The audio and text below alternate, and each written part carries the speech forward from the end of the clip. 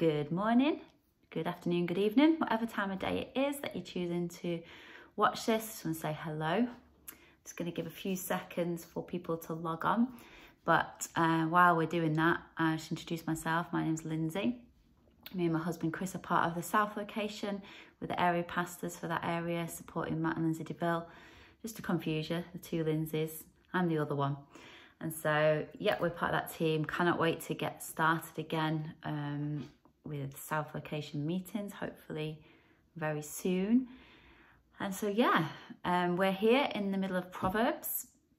So Proverbs 18 today. I hope you've been enjoying it so far. There's so much wisdom in these chapters that we could probably spend all day just going through verse by verse. So I just kind of wanted to speak to you this morning about what has spoken to me the most when I've read through this chapter. I think coming out of this season of COVID, the thing that's really stood out to me is the importance of friendships. For me, I've had one or two friends that have been really key to get me through this last crazy season. People that have been, I've been able to go for walks with, to just another face to see. So it's not just my family that I'm seeing every day. People that I can really share my heart with, but also can help me and tell me when I need to shut up or when I need to move on from things, or just offer advice. And what I really get from this chapter is just advice on how to build great friendships. And so I just want to pick out a couple of things, a couple of themes that I've seen that can help us to build great friendships, which I think is just hugely important to us as Christians, but just as people, just as human beings. We are designed to be in relationship with other people. And so, yeah, so here we go. Let's dive in. So I'm going to skim read a couple of these verses, and not going to read every single verse because we could go off at different tangents, but here's the verses that I want to start with. So verse 1, an unfriendly person pursues selfish ends, and against all sound judgment starts quarrels. Fools find no pleasure in understanding, but delight in airing their own opinions. When wickedness comes, so does contempt, and with shame comes reproach. The words of the mouth are deep waters, but the fountain of wisdom is a rushing stream. It is not good to be partial to the wicked, and so deprive the innocent of justice. The lips of fools bring them strife, and their mouths invite a beating. The mouths of fools are their undoing, and their lips are a snare to their very lives. The words of a gossip are like choice morsels. They go down to the inmost parts. Verse 13, to answer before listening, this is folly and shame. Verse 19, a brother wronged is more unyielding than a fortified city. Disputes are like the barred gates of a citadel. From the fruit of their mouth, a person's stomach is filled. With the harvest of their lips, they are satisfied. The tongue has the power of life and death, and those who love it will eat its fruit. Verse 24, one who has unreliable friends soon comes to ruin, but there is a friend who sticks closer than a brother. So yeah, pretty intense words there. But what I want to pick out is basically 4 or 5 things that I think make great relationships and great friendships. And basically learning from these verses, starting off with the first couple of verses, it talks about what makes a bad friend, what is an unfriendly person. So if we can derive from this, what makes a good friend. So the first thing, an unfriendly person, someone who speaks before listening. Sorry, someone driving their own agenda, not interested in anything you have to offer, and completely self-consumed. So therefore, we can derive from this the opposite of those things. And so the first thing I want to talk about, the first quality of a good friendship, is about listening first. Verse 2 says, fools have no interest in understanding. They only want to air their own opinion. Are you a good listener? Or do you like to jump in a conversation with a friend with your advice? Are you like eager for them to stop talking so you can jump in with that, with what you have to say and your point of view? Or are you one of those people that we've probably all been there, when you're in a conversation and you know that the other person is just not there. They're a million miles away thinking about the huge 20-point task list that they've got to do that day, and they're not actually there in the conversation. And a huge key to building great relationships is to listen first, to take the time to really listen to what someone has to say. And our challenge with this today, literally today, when you are speaking to a friend, is just be slow to speak and listen to what they have to say. The second thing I think we can pull from these verses about learning from other people. Verse 1 says, unfriendly people care only about themselves. They lash out at common sense. Have you ever been in a situation where you've repeatedly tried to help someone only for them to come around in a full circle and end up at the same place they ended up, and you're giving the same advice and they're not taking it on board? Or you ever watch a friend like going into a situation, it's like watching a slow motion car crash. You know what's going to happen, but they refuse to take on board the advice that you have to offer, or the advice of anyone, or even just common sense, as the verse puts it. We all think we know best. I think it's some kind of default human thing. We all think we know better than our parents, no matter what age we are. I think it's something that we're born with. We think we know better. Our challenge in the Bible is to actually to listen to advice, listen to good advice, and to take up, not be proud, and to learn from others.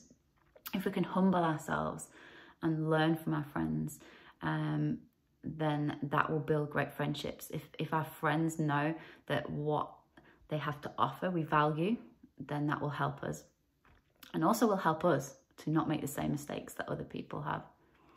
The third thing is that I want to pull out, this is about guarding your lips. Verse 7 says, the mouths of fools are their ruin. They trap themselves with their lips. And I was thought about the phrase, have you ever been caught in a lie? I remember as a kid, because we only ever lie as kids, we don't lie as adults, do we? As a kid, I remember telling my parents, a teenager, that I was going to a friend's house for a sleepover, just me and her. And I think it was a week later that I was caught in my own lie when I accidentally said about a different friend that I'd seen at a party. And then it was apparent that I hadn't been where I said I was going to be. And I got caught up in my own lie. And I think in our relationships, we trap ourselves with our own lips. And to be a good friend, we should guard our lips. We shouldn't talk about one friend to another friend, because actually all that says is that we can't be trusted. We cannot be trusted to that person. So why would they ever choose to invest in that relationship with you?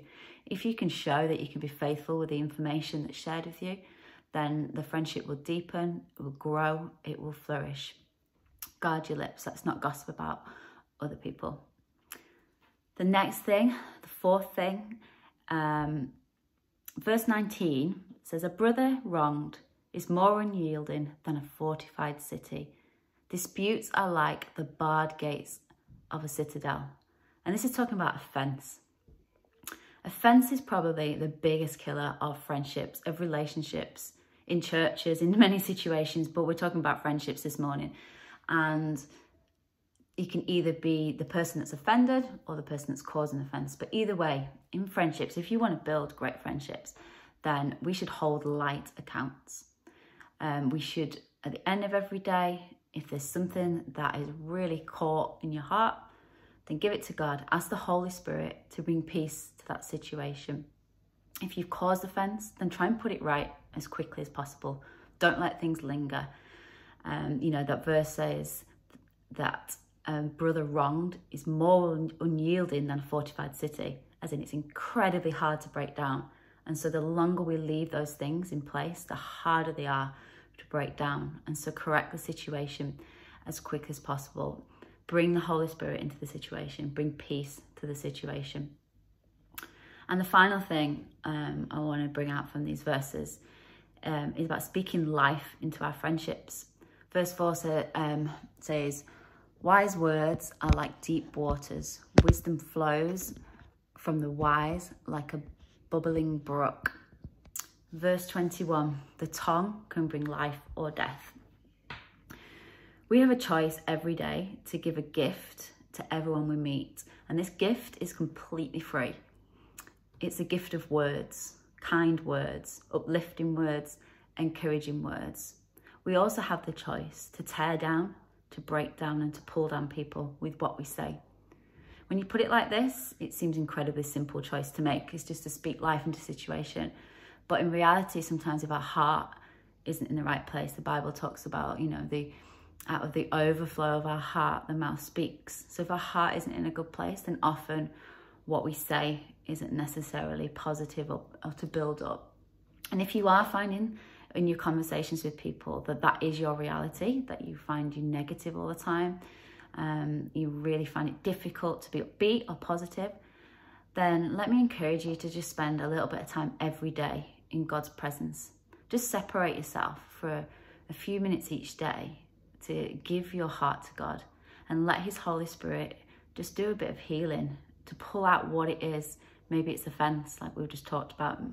There's a thorn in there somewhere that just needs pulling out. And let God heal your heart. And if you can do that every day, I promise you'll see a change in your conversations with people. You'll see people be drawn to you because actually what you have to say is positive, that you're more encouraging, that you uplift your friends rather than pull them down. And that, to me, some of my closest friends are those that encourage me, that challenge me, that are kind with their words. Not necessarily the friends that buy me gifts or lavish presents, although that's great too. I like gifts. But those that choose to speak life into me and encourage me and build me up. So that's my challenge as well for you today, is to, text a friend now, or when you get to work, a colleague that, maybe you've never really spoke to them, but you've seen something good that they've done. Just encourage them with a small little, sentence that just says, oh, that was great what you did. You'll be surprised at the impact, especially in today's world, that kind of encouragement gives to someone. I know for me, if someone encourages me in something I do, it literally sets me up for the day. And a challenge for all you married people, why don't you encourage your spouse today? Because I think those people, those closest to us, often get the rawest deal. So there you have it, a few ways to make great friendships. I hope that's helpful.